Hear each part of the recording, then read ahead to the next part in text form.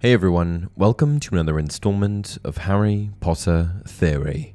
Today, we're going to be discussing Remus Lupin and Sirius Black.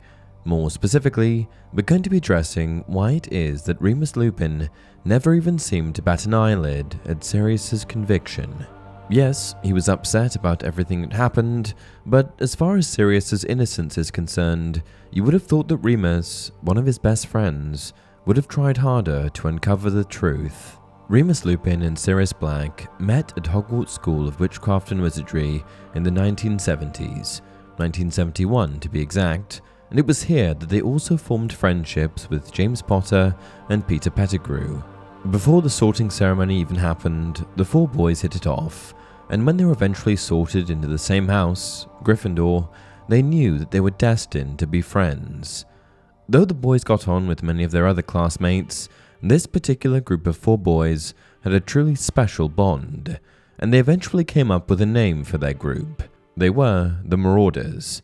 They were all huge troublemakers, hellbent on breaking rules and causing mischief, and it was their common interest that helped to foster the deep friendships that these four boys would form. Their group existed for the duration of the time that they spent at Hogwarts, and after graduating, they even all went on to join the Order of the Phoenix, a secret society founded by Dumbledore that opposed Lord Voldemort. The friendship that the four boys shared ran deep, really deep. So who would have thought that it would all fall to pieces 3 years after their graduation? In 1981, Peter Pettigrew defected from the Order of the Phoenix and joined the Death Eaters. Shortly thereafter, he revealed the location of the Potter cottage to Voldemort, effectively signing the Potter family's death warrants. Sirius Black, after discovering what Peter had done, went out to find Pettigrew and seek justice, but it was here that Sirius would condemn himself to Azkaban. Knowing that Sirius might come for him, Peter was able to effectively frame Sirius for the murder of 12 Muggles, as well as himself. From this day onward, Sirius's name and reputation was tarnished. Not only did people think he was a crazed wizard who had murdered 12 Muggles, but they also thought he exposed the Potters.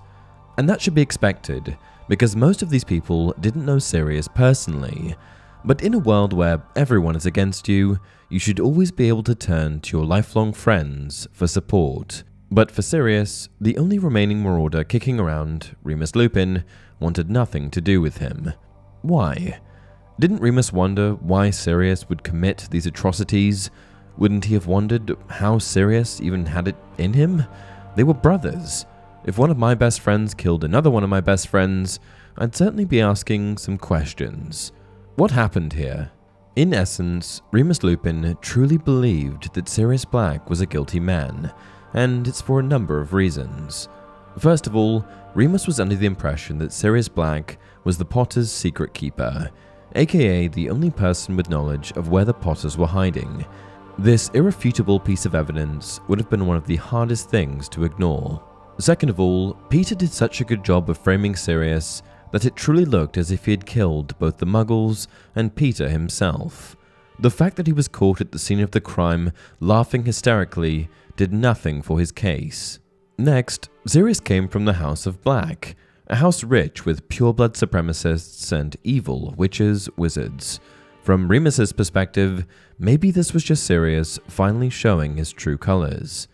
Lastly, all of the other people that Remus respected, people like Order of the Phoenix leader Albus Dumbledore, also appeared to believe that Sirius was guilty.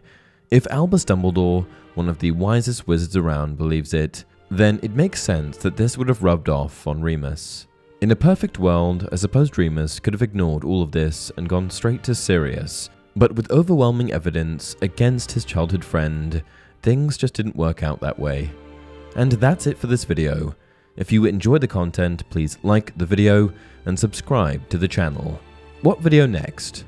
Until next time, remember, it is the quality of one's convictions that determine success, not the number of followers.